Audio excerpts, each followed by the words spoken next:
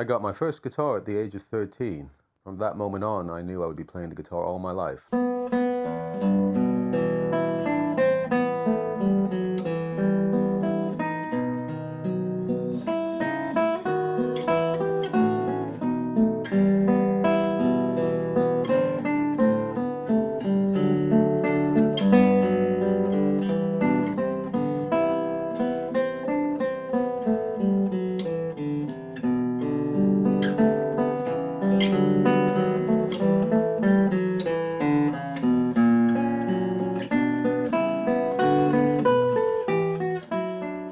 My approach to teaching is to develop a good, solid technical foundation and instilling a good sense of melody, rhythm, and harmony, the three elements of music.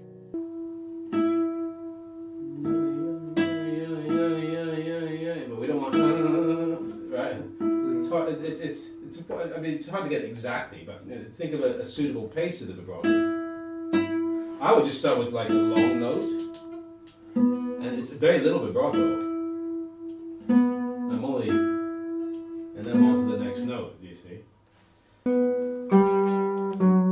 I wouldn't do it on all the notes either. Do it on the long notes. That one. That one. You don't need to do it, it's too excessive. So just do it on the crotchets and the dotted. Here. And here. And this is where you really want. That's better, yeah. I love the process of improvisation in jazz. There's so much stimulation I get from the continual daily study that this music requires.